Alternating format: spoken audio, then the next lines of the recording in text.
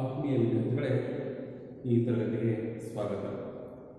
ನಾವು ಕಳೆದ ತರಗತಿಯಲ್ಲಿ ವ್ಯಾಕರಣಾಂಶದಲ್ಲಿ ಲೇಖನ ಚಿಹ್ನೆಗಳ ಒಂದು ಪರಿಚಯವನ್ನು ಮಾಡ್ಕೊಳ್ತಾ ಇದ್ವಿ. ಅದರ ಮುಂದಿನ ಒಂದು ಭಾಗವನ್ನು ಈ ತರಗತಿಯಲ್ಲಿ ನಾವು ಮುಂದುವರಿಸೋಣ.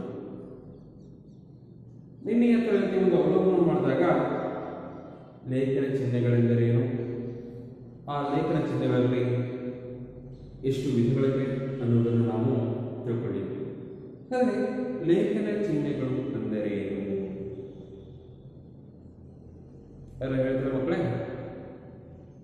ಬರ್ಕೊಂಡಿದ್ದೀರಲ್ಲ, ನಿನ್ನೆ ನೋಟ್ಸ್ ಬರ್ಕೊಂಡಿದ್ದೀರಾ? ಆದರೆ ಲೇಖನ ಚಿಹ್ನೆಗಳೆಂದರೇನು? ನಾವು ಬರೆದಂತಹ ವಿಚಾರಗಳು ಓದುಗರಿಗೆ ಸ್ಪಷ್ಟವಾಗಿ ಅರ್ಥವಾಗುವಂತೆ ಪಠ್ಯಭಾಗದಲ್ಲಿ ಅಲ್ಲಲ್ಲಿ ಉಪಯೋಗಿಸಿರ್ತಕ್ಕಂತಹ ವಿಶಿಷ್ಟವಾಗಿರ್ತಕ್ಕಂತಹ ಚಿಹ್ನೆಗಳನ್ನು ನಾವು ಲೇಖನ ಚಿಹ್ನೆಗಳು ಅಂತ ಕರೀತೇವೆ. ಅರ್ಥ ಆಯ್ತಾ ಮಕ್ಕಳೇ? ನಾವು ಬರೆದಂತಹ ವಿಚಾರಗಳು ಓದುಗರಿಗೆ ಸ್ಪಷ್ಟವಾಗಿ ಅರ್ಥವಾಗಲೆಂದು, ಸ್ಪಷ್ಟವಾಗಿ ನಾವೇನು ಬರೆದಿದ್ದೇವೆ ಅನ್ನೋದು ಅವರಿಗೆ ಅರ್ಥವಾಗುವ ರೀತಿಯಲ್ಲಿ ನಾವು ಬರೆದಂತಹ ಪಠ್ಯಭಾಗದಲ್ಲಿ ಅಲ್ಲಲ್ಲಿ ಬಳಸಿರ್ತಕ್ಕಂತಹ ವಿಶಿಷ್ಟ ಚಿಹ್ನೆಗಳನ್ನು ನಾವು ಲೇಖನ ಚಿಹ್ನೆಗಳು ಅಂತ ಕರಿತೇವೆ ಅಂತ ನಾವು ತಿಳ್ಕೊಂಡಿದ್ದೇವೆ. ಅರ್ಥ ಆಯ್ತಾ? ಹಾಗಾದ್ರೆ ಈ ಲೇಖನ ಚಿಹ್ನೆಗಳಲ್ಲಿ ಎಷ್ಟು ವಿಧಗಳನ್ನು ಅಂತ ಹೇಳಿದ್ರೆ ನಾವು ಒಟ್ಟು 9 ವಿಧಗಳಿವೆ ಅಂತ ನಿನ್ನೆ ತಿಳ್ಕೊಂಡಿದ್ವಿ. ಅದರಲ್ಲಿ ಪ್ರಮುಖವಾಗಿರ್ತಕ್ಕಂತಹ 3 ಚಿಹ್ನೆಗಳನ್ನು ನಾವು ತಿಳ್ಕೊಂಡಿದ್ದೇವೆ. ಅದಾವಂದ್ರೆ ಅಲ್ಪವಿರಾಮ,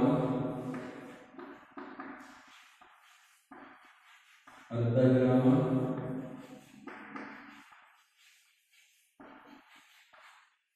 ಮತ್ತೆ ವಿವರಣೆ ಚಿಹ್ನೆ. ಅಲ್ಪವಿರಾಮ ಚಿಹ್ನೆ, ಅರ್ಧವಿರಾಮ ಚಿಹ್ನೆ, ಮತ್ತೆ ಆವರಣ ಚಿಹ್ನೆ. ಇದು ಅರ್ಧವಿರಾಮ, ಅಲ್ಪವಿರಾಮ, ಅರ್ಧವಿರಾಮ, ಇದು ಆವರಣ. ಇನ್ನು ಮುಂದುವರೆದಂತಹ 6 ಲೇಖನ ಚಿಹ್ನೆಗಳ ಬಗ್ಗೆ ಈ ಒಂದು ತರಗತಿಯಲ್ಲಿ ನಾವು ತಿಳ್ಕೊಳ್ತಕ್ಕಂತಹ ಪ್ರಯತ್ನವನ್ನು ಮಾಡೋಣ. ಹಾಗಾದರೆ ವಿದ್ಯಾರ್ಥಿಗಳೇ, ಇನ್ನೊಂದು ಮುಖ್ಯವಾಗಿರ್ತಕ್ಕಂತಹ ಒಂದು ಲೇಖನ ಚಿಹ್ನೆ ಪೂರ್ಣ ವಿರಾಮ ಚಿಹ್ನೆ. ಯಾವುದು? ಪೂರ್ಣ ವಿರಾಮ ಚಿಹ್ನೆ. ಇದನ್ನು ನಾವು ಒಂದು ಚುಕ್ಕಿಯ ಆಕಾರದಲ್ಲಿ, ಒಂದು ಸಣ್ಣ ಚುಕ್ಕಿಯ ಆಕಾರದಲ್ಲಿ ಈ ಒಂದು ಚಿಹ್ನೆಯನ್ನು ನಾವು ಸೂಚಿಸುತ್ತೇವೆ. ಹಾಗಾದರೆ ಈ ಒಂದು ಪೂರ್ಣ ವಿರಾಮ ಚಿಹ್ನೆಯನ್ನು ನಾವು ವಾಕ್ಯದ ಯಾವ ಭಾಗದಲ್ಲಿ ಬಳಸ್ತೇವೆ ಅಂದರೆ, ಒಂದು ವಾಕ್ಯ ಅಥವಾ ಒಂದು ಹೇಳಿಕೆ ಸಂಪೂರ್ಣವಾಗಿ ಕೊನೆಗೊಂಡಿದೆ ಎನ್ನುವಲ್ಲಿ ನಾವು ಇದನ್ನು ಬಳಸ್ತೇವೆ. ಅಂದರೆ ಪೂರ್ಣ ವಾಕ್ಯದ ಕೊನೆಯಲ್ಲಿ ನಾವು ಇದನ್ನು ಬಳಸ್ತೇವೆ. ಪೂರ್ಣ ವಾಕ್ಯದ ಕೊನೆಯಲ್ಲಿ, ವಾಕ್ಯದ ಕೊನೆಯಲ್ಲಿ ಬಳಸುವುದು.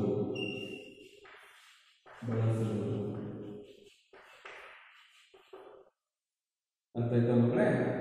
ಒಂದು ವಾಕ್ಯ ಅಥವಾ ಒಂದು ಹೇಳಿಕೆ ಆಗಿರ್ಬೋದು, ಅದು ಸಂಪೂರ್ಣವಾಗಿ ಮುಗಿದಿದೆ ಅಥವಾ ಕೊನೆಗೊಂಡಿದೆ ಎನ್ನುವ ಸಂದರ್ಭದಲ್ಲಿ ಈ ಒಂದು ಲೇಖನ ಚಿಹ್ನೆಯನ್ನು ನಾವು ಬಳಸ್ತೇವೆ. ಅದೊಂದು ಅಭಿಪ್ರಾಯ ಇರ್ಬೋದು, ಅಥವಾ ಒಂದು ಹೇಳಿಕೆ ಇರ್ಬೋದು, ಅಥವಾ ಒಂದೇನೋ ಒಂದು ವಾಕ್ಯದ ರೂಪದಲ್ಲಿರ್ಬೋದು. ಅದು ಸಂಪೂರ್ಣವಾಗಿ ಮುಗಿದು ಹೋಗಿದೆ, ಅದು ಮುಂದುವರಿಯುವುದಿಲ್ಲ. ವಾಕ್ಯ ಅಲ್ಲಿಗೆ ಅದು ಕೊನೆಗೊಂಡಿದೆ ಎನ್ನುವ ಸಂದರ್ಭದಲ್ಲಿ ಈ ಒಂದು ವಾಕ್ಯವನ್ನು ನಾವು ನೋಡ್ತೇವೆ. ಉದಾಹರಣೆಗೆ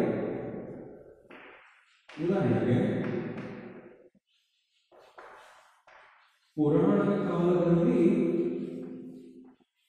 ಭಗೀರಥ ಎಂಬ ರಾಜನಿದ್ದನು.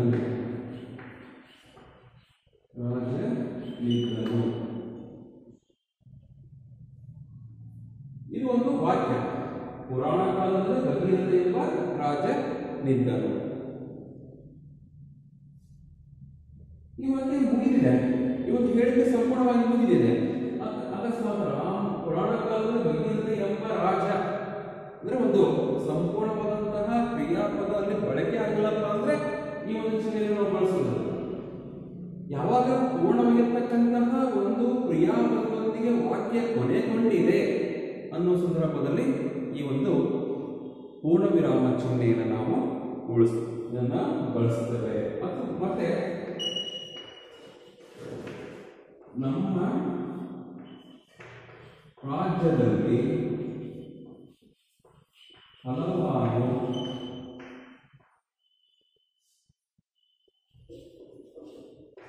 ನದಿಗಳು ಹರಿಯುತ್ತವೆ.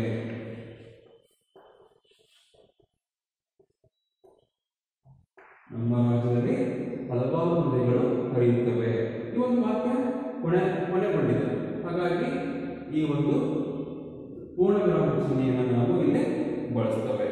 ಅರ್ಥಾತ್ ಮಕ್ಕಳೇ, ಒಂದು ವಾಕ್ಯ ಸಂಪೂರ್ಣವಾಗಿರತಕ್ಕಂತಹ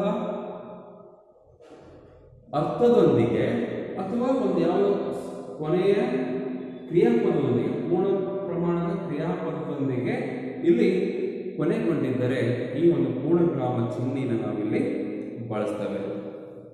ಇಷ್ಟೇ ಅಲ್ಲ ಮಕ್ಕಳೇ, ಕೆಲವು ಸಂದರ್ಭದಲ್ಲಿ ನಾವು ಪಾಠವನ್ನು ಓದುವಾಗ ಕೆಲವು ಕಡೆ ಆ ಒಂದು ಪದದ ಒಂದುಗಡೆ ಏನಾಗಿರ್ತಾರಪ್ಪ ಅಂತಂದ್ರೆ ಬ್ರಾಕೆಟ್ನಲ್ಲಿ 1, 2, 3 ಚುಕ್ಕೆಗಳನ್ನು ಹಾಕಿರ್ತಾರೆ.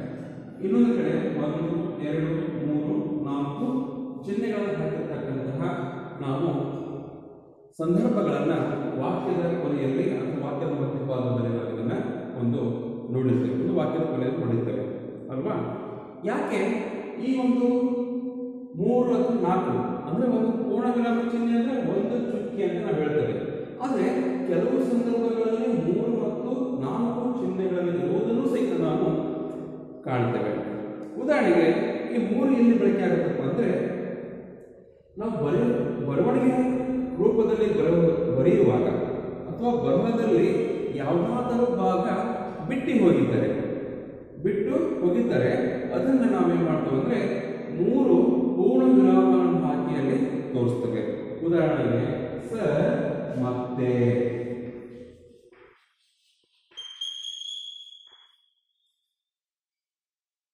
ಸರ್ ಮತ್ತೆ.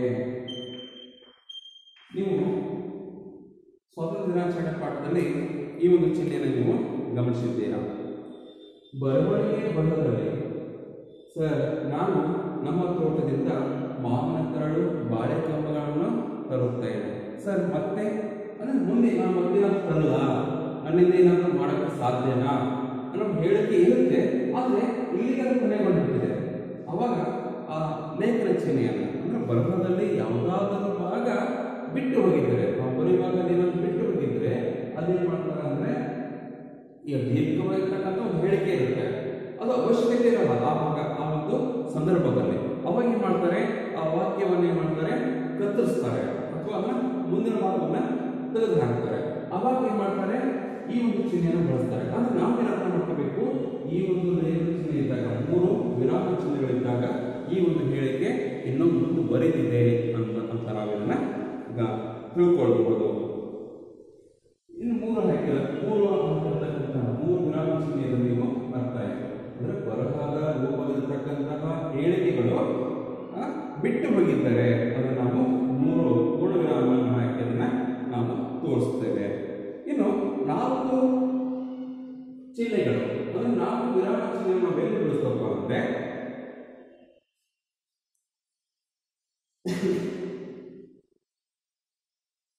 ಯಾರೋ ಒಬ್ಬರು ಹೇಳಿಕೆಯನ್ನು ಕೊಟ್ಟಿರ್ತಾರೆ,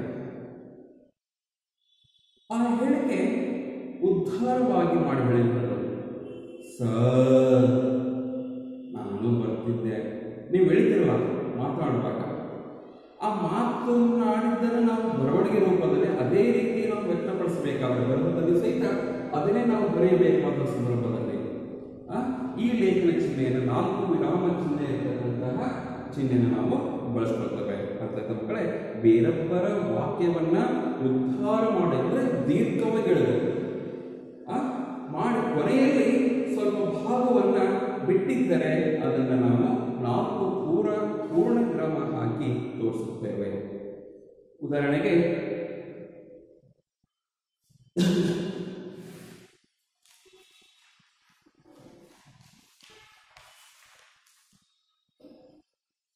ಓ ಆಗಬಹುದು,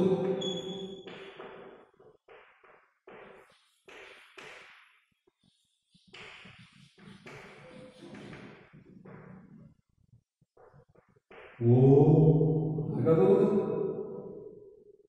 ಇಲ್ಲಿ ಸರ್ ನಾನು 14ನೇ ದಿನ ಶಾಲಾ ಆವರಣದಲ್ಲಿ ರಂಗೋಲಿನ ಹಾಕುತ್ತೇನೆ ಅಂತ ಯಾರೋ ಒಬ್ಬ ವಿದ್ಯಾರ್ಥಿನಿಗೆ ಹೇಳಿದಾಗ ಅಲ್ಲಿ ಗುರುಗಳು ಹೇಳ್ತಕ್ಕಂಥ ಒಂದು ಮಾತನ್ನು ತಿಳ್ಕೊಳ್ಳೋಣ. ಓ ಅಲ್ಲಿ ಹೇಳಿದ್ರಲ್ಲ, ಓ ಅನ್ನೋಷ್ಟಲ್ಲ, ಓ ಅನ್ನೋಷ್ಟು, ಓ ಆಗಬಹುದು ನೀನು ರಂಗೋಲಿಯನ್ನು ಹಾಕಬಹುದು. ಅಂದರೆ ಒಬ್ಬರು ಹೇಳಿಕೆಯನ್ನು ನಾವು ಹೇಳುವಾಗ ದೀರ್ಘವಾಗಿ ಹೇಳುವ ಸಂದರ್ಭದಲ್ಲಿ ಈ 4 ವಿರಾಮ ಚಿಹ್ನೆಗಳನ್ನು ನಾವು ಬಳಕೆ ಮಾಡಿಕೊಂಡು ಹೇಳಬಹುದು, ಉಚ್ಚಾರಣೆ ಮಾಡೋದನ್ನ ಅಥವಾ ಓದುವ. ಅಂದರೆ ನಾವು ಗಮನಿಸಬೇಕು, ಯಾವಾಗ ಈ 4 ಚಿಹ್ನೆಗಳು ಬಂದರೆ ಇದನ್ನು ನಾವು ಉದ್ಧಾರ ಮಾಡಿ ನಾವು ಓದಬೇಕು. ಓ ಆಗಬಹುದು, ಆಹಾ ಏನು ಚೆನ್ನಾಗಿದೆ, ಹೌದಾ ಹೌದಾ ಅಷ್ಟಲ್ಲ, ಹೌದಾ ಅಂದರೆ ನಾವು ಓದುವಾಗ ಈ ಚಿಹ್ನೆ ಇತ್ತಪ್ಪ ಅಂದರೆ ಗಮನಿಸಿದಂತೆ ಆ ಹಿಂದಿನ ಪದವನ್ನು ನಾವು ದೀರ್ಘವಾಗಿ ಉದ್ಧಾರ ಮಾಡಿ ನಾವು ಅದನ್ನು ಓದಬೇಕು ಎಂಬ ಅರ್ಥವನ್ನು ಈ ಹೇಳಿಕೆ ಕೊಡುತ್ತೆ. ಅರ್ಥ ಮಕ್ಕಳೇ, ಪೂರ್ಣ ವಿರಾಮ ಚಿಹ್ನೆ ಅಂದರೆ ಒಂದು ಪೂರ್ಣ ವಾಕ್ಯದ ಕೊನೆಯಲ್ಲಿ ಬಳಸಬಹುದಾದಂತಹ ಒಂದು ಚಿಹ್ನೆ. ಇದನ್ನು ನಾವು ಒಂದು ಚುಕ್ಕೆ ಆಕಾರದಲ್ಲಿ ಸಾಮಾನ್ಯವಾಗಿ ಎಲ್ಲ ವಾಕ್ಯದ ಕೊನೆಯಲ್ಲಿ ಇದನ್ನು ಬಳಕೆಯನ್ನು ಮಾಡುತ್ತೇವೆ. ಅಂದರೆ ಯಾವುದೇ ವಾಕ್ಯದಲ್ಲಿ ಯಾವುದೇ ಚಿಹ್ನೆ ಬಳಕೆ ಆಗದೇ ಇದ್ರೂ ಪರವಾಗಿಲ್ಲ, ಕೊನೆಯಲ್ಲಿ ಈ ಪೂರ್ಣ ವಿರಾಮ ಚಿಹ್ನೆ ಅಂತೂ ಬಳಕೆ ಆಗಿರುತ್ತೆ. ಅದರ ಜೊತೆಗೇನೆ 3 ಚುಕ್ಕೆಗಳ ಅಥವಾ 4 ಚುಕ್ಕೆಗಳ ಒಂದು ವಿರಾಮ ಚಿಹ್ನೆಗಳನ್ನು ಸಹಿತ ನಾವು ಗಮನಿಸ್ತೇವೆ. ಅವುಗಳನ್ನು ಆಯಾ ಸಂದರ್ಭಕ್ಕೆ ಒಂದು ವಾಕ್ಯದಲ್ಲಿ ಬರಹ ಬಿಟ್ಟು ಹೋದಾಗ 3 ಚಿಹ್ನೆಗಳನ್ನು 3 ಚುಕ್ಕೆಗಳನ್ನು ಇರ್ತಕ್ಕಂಥ ವಿರಾಮ ಚಿಹ್ನೆ ಬಳಸ್ತವೆ. ಅಥವಾ ಯಾವುದಾದ್ರೂ ಹೇಳಿಕೆ ಇಲ್ಲಿ ಉದ್ಧಾರ ಮಾಡಿ ಹೇಳಬೇಕಾದ್ರೆ 4 ವಿರಾಮ ಚಿಹ್ನೆಗಳನ್ನು ನಾವಿಲ್ಲಿ ಬಳಸ್ತೇವೆ. ಹಾಗಾದರೆ ಮುಂದಿನ ಒಂದು ಲೇಖನ ಚಿಹ್ನೆಗೆ ನಾವೀಗ ತೆರಳೋಣ.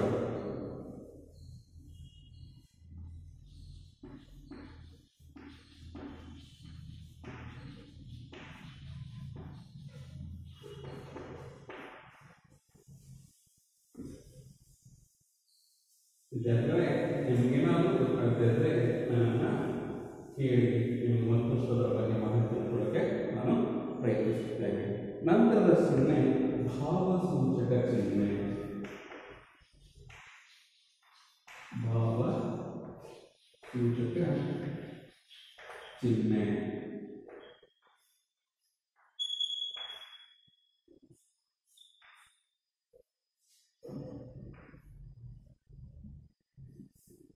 ವಿದ್ಯಾರ್ಥಿಗಳಿಗೆ ನೀವು ಸಾಮಾನ್ಯವಾಗಿ ಪಾಠವನ್ನು ಓದುವಾಗ ಈ ಒಂದು ಚಿಹ್ನೆಯನ್ನು ನೀವು ನೋಡಿದ್ದೀರ, ಅಥವಾ ಕಥೆಯನ್ನು ಓದುವಾಗ ಅಥವಾ ಯಾವುದಾದ್ರು ಲೇಖಕರು ಸಾಹಿತ್ಯಗಳು ಬರೆದಂತಹ ಒಂದು ಲೇಖನಗಳನ್ನು ಸಾಹಿತ್ಯವನ್ನು ಓದುವಾಗ ಈ ಒಂದು ಚಿಹ್ನೆಯನ್ನು ಗಮನಿಸುತ್ತೀರಾ. ಒಂದು ನೇರವಾದ ಗೆರೆಯ ಕೆಳಗಡೆ ಒಂದು ಸಣ್ಣದಾದಂತಹ ಚುಕ್ಕಿಯನ್ನು ಇಟ್ಟಿರ್ತಕ್ಕಂತಹ ಒಂದು ಚಿಹ್ನೆಯನ್ನು ನೀವು ಗಮನಿಸಬಹುದು. ಹಾಗಾದರೆ ಈ ಚಿಹ್ನೆಯೇ ಯಾವುದು ಅಂದರೆ ಭಾವಸೂಚಕ ಚಿಹ್ನೆ. ಇಲ್ಲಿ ಭಾವಸೂಚಕ ಚಿಹ್ನೆಗೆ ಇನ್ನೊಂದು ಆಶ್ಚರ್ಯ ಸೂಚಕ ಚಿಹ್ನೆ ಅಂತಲೂ ಸಹಿತ ಕರೀತಾರೆ. ಅಂದರೆ ಭಾವಸೂಚಕಕ್ಕೆ ಇನ್ನೊಂದು ಆಶ್ಚರ್ಯ ಸೂಚಕ ಅಂತಲೂ ಸಹಿತ ಕರೀತಾರೆ. ಹಾಗಾದ್ರೆ ಇಲ್ಲಿ ಆ ಪದವೇ ಹೇಳುವಾಗೆ, ಆ ಲೇಖನ ಚಿಹ್ನೆ ಹೆಸರು ಹೇಳುವಾಗೆ ನಮ್ಮ ಭಾವನೆಗಳನ್ನ ತಿಳಿಸುವ ಸಂದರ್ಭದಲ್ಲಿ ಅದು ಆಶ್ಚರ್ಯ ಇರ್ಬೋದು,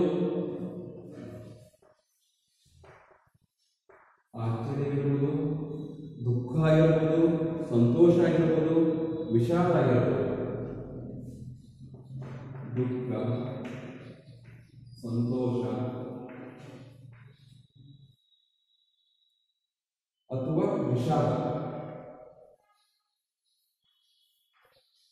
ಇತ್ಯಾದಿ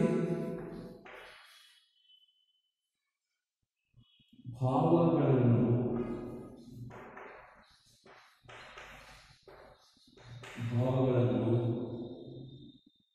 ಸೂಚಿಸಲು ಬಳಸುವುದು.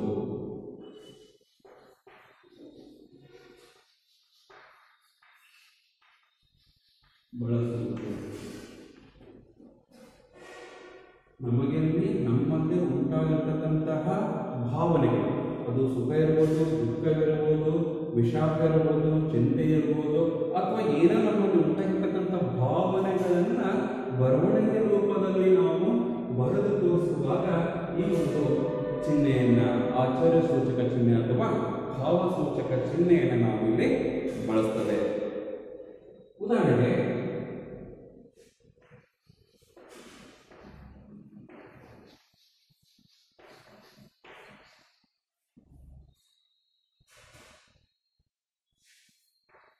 ಸ್ವಾತಂತ್ರ್ಯವಾದ ದಿನ. ಹಾಗಾದರೆ ಸರ್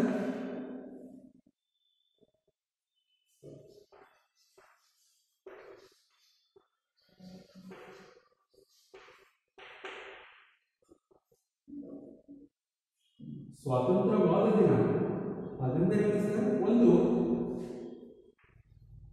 ಈ ಚಿಹ್ನೆ ಬಳಕೆ ಆಗಿದೆ. ಅಂದ್ರೆ ಈ ಹೇಳಿಕೆಯನ್ನ ಹೇಳುವವರೆಗೆ ಒಂದು ವಿಷಾದ ಆಗಿದೆ ಅಥವಾ ಒಂದು ಮಾಹಿತಿ ಬೇಕಾಗಿದೆ.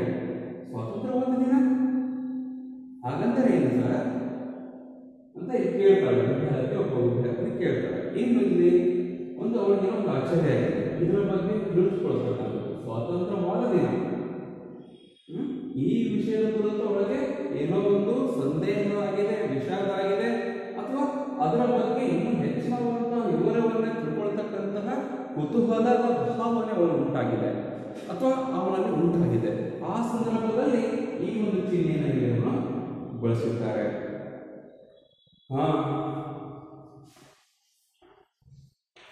ಜಾಣ ಮಕ್ಕಳು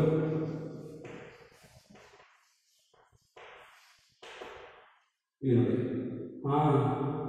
ಜಾಣ ಮಕ್ಕಳು, ಬರೇ ಜಾಣ ಮಕ್ಕಳಲ್ಲ, ನನಗೆ ಗೊತ್ತು ಎಂಬ ಒಂದು ಭಾವನೆಯನ್ನ ತಿಳಿಸುವ ಸಂದರ್ಭದಲ್ಲಿ ಈ ಒಂದು ಲೇಖನ ಚಿಹ್ನೆಯನ್ನು ನಾವಿಲ್ಲಿ ಬಳಸತಕ್ಕಂಥದ್ದನ್ನು ನಾವಿಲ್ಲಿ ಗಮನಿಸುತ್ತೇವೆ.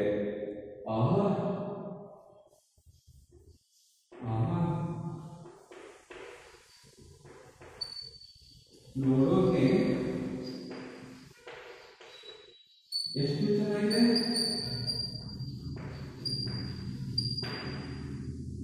ಜೋಗ ಜಲಪಾತಕ್ಕೋ ಅಥವಾ ಯಾವುದೋ ಉದ್ಯಾನವನಕ್ಕೋ ಅಥವಾ ಒಂದು ಯಾವುದೋ ಪ್ರಾಕೃತಿಕ ಪ್ರದೇಶಕ್ಕೆ ವೀಕ್ಷಣೆ ಇರತಕ್ಕಂತಹ ಸಂದರ್ಭದಲ್ಲಿ ಈಗ ನೋಡ್ತೀವಿ,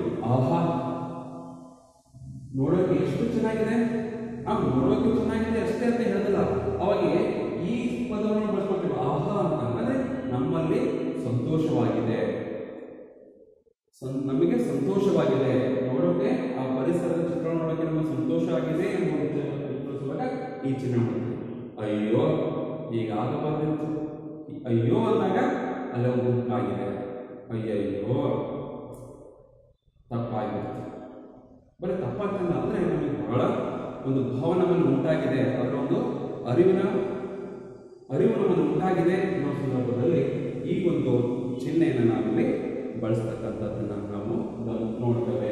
ಅದರಿಂದ ಮಕ್ಕಳೇ, ಭಾವಸೂಚಕ ಅಂತಂದ್ರೆ ನಮ್ಮಲ್ಲಿ ಭಾವನೆಗಳು ಉಂಟಾಗ್ತದೆ. ಸಂತೋಷ ಇರ್ಬೋದು, ದುಃಖ ಇರ್ಬೋದು, ವಿಷಾದ ಇರ್ಬೋದು, ಸಂದೇಹ ಆಗಿರ್ಬೋದು, ಅವುಗಳನ್ನು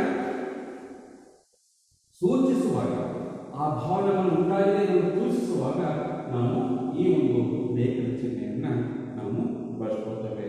ಅದರಿಂದ ಮಕ್ಕಳೇ, ಈಗ ಮುಂದಿನ ಚಿಹ್ನೆಗೆ ಹೋಗೋಣ.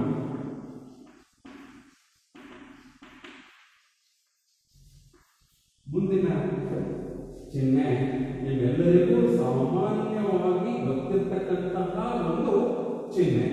ಇದರ ನೀವು ಪ್ರತಿಯೊಂದು ಸಂದರ್ಭದಲ್ಲಿ ನೀವು ಬಳಸುತ್ತೀರಾ? ಗಮನಿಸಿದ್ದೀರಾ ಈ ಚಿಹ್ನೆಯನ್ನ? ಹಾಗಾದ್ರೆ ಆ ಚಿಹ್ನೆ ಯಾವುದಪ್ಪ ಅಂದ್ರೆ ಪ್ರಶ್ನಾರ್ಥಕ ಚಿಹ್ನೆ. ಪ್ರಶ್ನಾರ್ಥಕ ಚಿಹ್ನೆ ನಾನು ಹೇಳೋದು ಬೇಡ, ಇದರ ಒಂದು ಚಿಹ್ನೆ ಹೇಗಿರುತ್ತೆ ಅಂತ ನಿಮಗೆ ಗೊತ್ತೇ ಇರುತ್ತೆ. ಯಾರು ಹೇಳ್ತೀರಾ ಮಕ್ಕಳೇ ಈ ಒಂದು ಚಿಹ್ನೆ ನಾವೇನು ಬಳಸ್ತೀವಿ ಅಂತ? ಇಲ್ಲಿ ಯಾವುದಾದರೂ ಒಂದು ಹೇಳಿಕೆ ಪ್ರಶ್ನಾರ್ಥಕವಾಗಿದ್ದರೆ ಅದಕ್ಕೆ ಉತ್ತರ ನಾವು ಪಡ್ಕೊಳ್ಬೇಕಾಗಿದ್ರೆ ಆ ಹೇಳಿಕೆಯ ಕೊನೆಯಲ್ಲಿ ಈ ಒಂದು ಚಿಹ್ನೆಯನ್ನ ಬಳಸ್ತಕ್ಕಂಥದ್ದು. ಪ್ರಶ್ನೆಯನ್ನ ಸೂಚಿಸುವುದು ಅಂದ್ರೆ ಈ ಒಂದು ಪ್ರಶ್ನೆ ಇಲ್ಲದ್ರೆ ಅದಕ್ಕೆ ನಾವು ಉತ್ತರ ಬೇಕಾಗಿದೆ. ಪ್ರಶ್ನೆಯನ್ನು ಸೂಚಿಸಲು ಇದನ್ನ ಬಳಸಬಹುದು. ಪ್ರಶ್ನೆಯನ್ನ ಸೂಚಿಸಲು ಬಳಸುವುದು.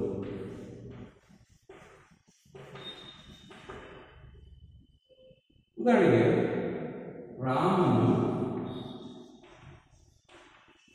ಎಲ್ಲಿಗೆ ಹೋದನು?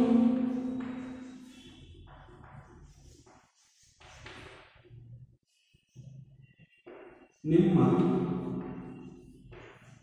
ಶಾಲೆಯ ಹೆಸರೇನು?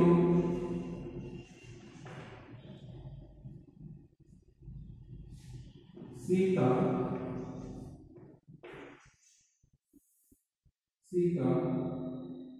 ಯಾರ ಮನೆಗೆ ಹೋದಳು?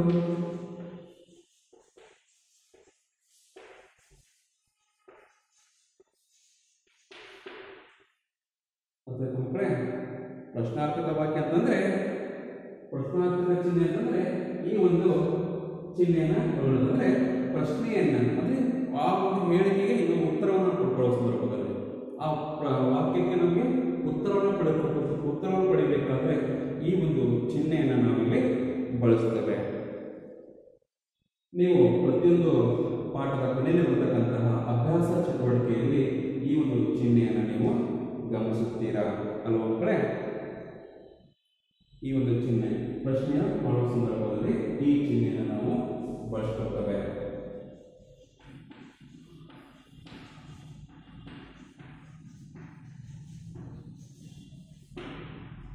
ಹಾಗಾದ್ರೆ ಮಕ್ಕಳೇ ಈ ದಿನ ಇಷ್ಟು ಸಾಕು. ಉಳಿದ ಈಗಾಗಲೇ ನೀವು 6 ಲೇಖನ ಚಿಹ್ನೆಗಳನ್ನು ನೀವು ತಿಳ್ಕೊಂಡಿದ್ದೀರಾ. ಇನ್ನು ಉಳಿದ 3 ಲೇಖನ ಚಿಹ್ನೆಗಳಿಗೆ ನಾವು ಮುಂದಿನ ತರಗತಿಯಲ್ಲಿ ತಿಳ್ಕೊಳ್ಳೋಣ. ಕೆಲವು ಮನೆ ಕೆಲಸ ಅಥವಾ ಹೋಮ್ವರ್ಕ್ ಅನ್ನು ಕೊಡುತ್ತೇನೆ. ಆ ಹೋಮ್ವರ್ಕಿಗೆ ನೀವು ಉತ್ತರಿಸಿ.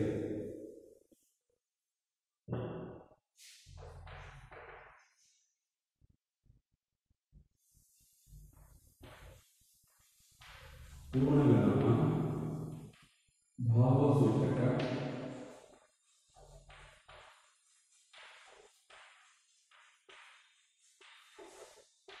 ಮತ್ತು ಪ್ರಶ್ನಾರ್ಥಕ ಚಿಹ್ನೆಗಳಿಗೆ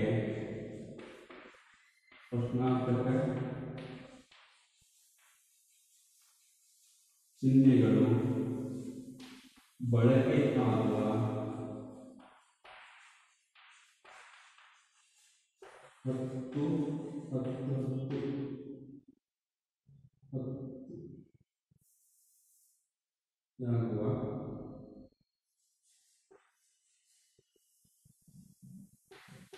ಹತ್ತು ವಾಕ್ಯಗಳನ್ನು ಬರೆಯಿರಿ.